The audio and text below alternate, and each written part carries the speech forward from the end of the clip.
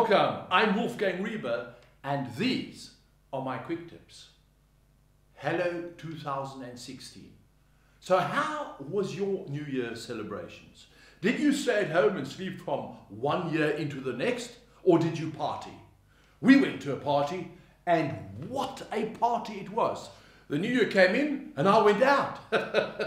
Well, at least it was better than last year, because last year I toasted the New Year at home. My wife had dry and I had white.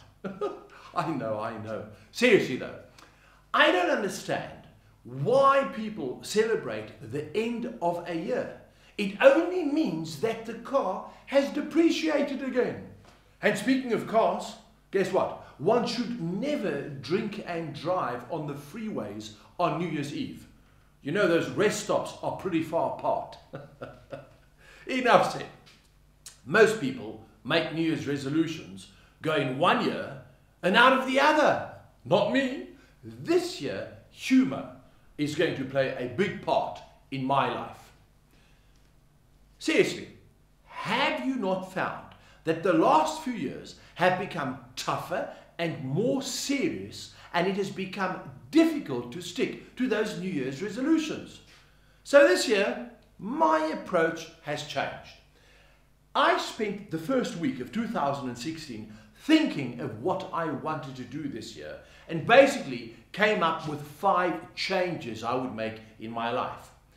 And these I would like to share with you, as I believe they are realistic and most of all very pertinent to the world that we live in today. Number 1, laugh more.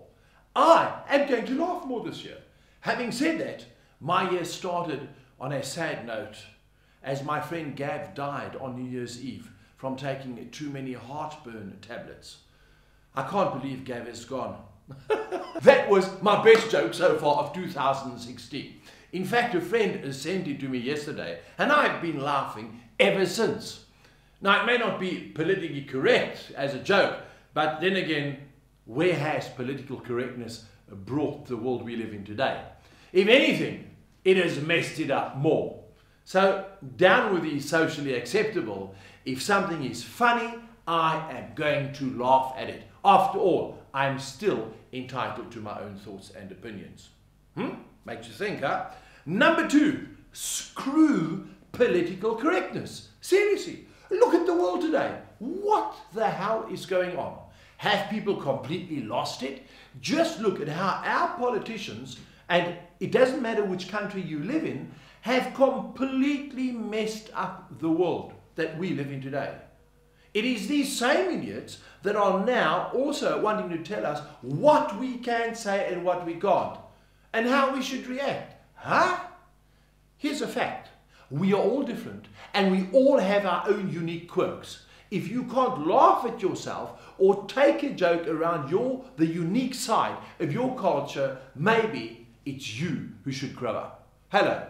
Discrimination and personal attacks are completely out. Use common sense. But this oversensitivity has gone way beyond an idiotic level. Think about it. Number 3, call a spade, and for Pete's sake, don't call it a shovel. I find it interesting that everyone else can have their say except you or me. This resolution goes pretty much hand in hand with my second one, yet it is different. I am making a point this year to counteract all defamatory and unfair comments that the minorities make against the majority. Now let me explain this to you.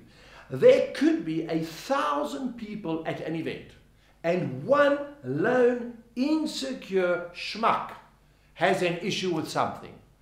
Guess what? The powers that be will listen to this one person and change everything to suit him and her, even if it is to the detriment of the other 999 people. Insanity. You know what that stops today? I will no longer sit by quietly and accept such behavior. It has reached a point that anyone and everyone can dictate how we must react, just because they feel emotionally offended by something. Hey, in my day, you got a smack as a child when you were naughty. If you didn't study and you failed a year, guess what? You had to do it over again. You were not pushed through. You were taught to take responsibility. Today, it's a generalization, the youth get a trophy for attending school. Huh? Talk about entitlement. Don't you think that just maybe this is where the problem lies? A lack of responsibility for your own actions. I ain't putting up with it anymore. Now let's move on to my fourth resolution. I will not be a religious bigot. Have you noticed how the world has gone religious crazy and the amount of hatred and wars that have started over religion? I saw a great cartoon the other day of aliens looking down onto the earth, and all they saw was explosions and fighting. And the one alien said to the other, they're fighting over who has the most peaceful religion. Huh, funny but very sad. Enough said.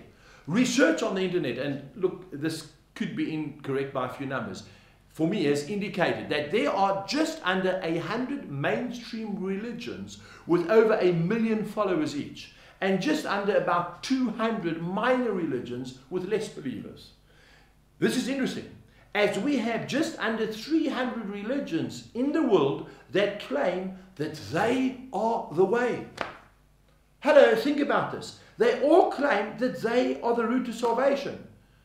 Maybe I don't understand logic, but surely all of them cannot be the way. Only one can. And that too is an arguable point. How do you know it is yours? So in 2016, I will keep my religious views to myself, as I believe spirituality is something personal, and instead of preaching, I will actually walk my talk, including not judging others for their beliefs either. If we simply learn to respect and not judge others, maybe we can eventually live together peacefully. And my final resolution, number 5, is avoid mass marketing and manipulation. In my personal opinion, I have never encountered as much materialism and greed as I did in the last few months. I believe it is due to an increased presence of aggressive marketing and control by the powers that be to turn the masses into exploited sheeples. Here's a fact. I can only live in one room at a time. I can only watch one television at a time, and I can only drive one car at a time. Is it really necessary to own 5 of everything? Having the latest mobile phone, does it make me greater than someone else? Wake up. If you haven't woken up yet, you can start opening your eyes by giving away or selling off everything you don't need or haven't used in the last 6 months. My wife and I just spent the last few weeks renovating our home. And as I moved my study from downstairs to upstairs, I literally gave away 1,000 books that I haven't opened in the last 10 years. I found 4 modems in a cupboard and so much stuff I was hoarding for absolutely no reason or purpose. Let me tell you something, what an incredible feeling to give away to others in need, or simply just to declutter and realize that the most important things in life are your health and your family. So my goal this year is to scale down completely, as I've realized I don't need all this materialism to be happy. Just think about it. You spend a fortune on insurance to insure all the crap in your home. Now, if you were to cut down on all the crap and only had 1 TV, 1 microwave, and 1 computer, you wouldn't need to spend a copious amount of money on insurance every month, because in 6 months, those policy fees you save would cover the items anyway if you lost them or had them stolen. But no, we need 10 of everything. Guess what? We cause our own stress. Wake up and smell the roses. That's my message for you for 2016. I wish you a blessed, healthy, and peaceful year. And believe that with the right mindset, you can make it the most memorable year ever. From me, Wolfgang, thanks for listening to my rantings. I'll chat with you again next time. Bye.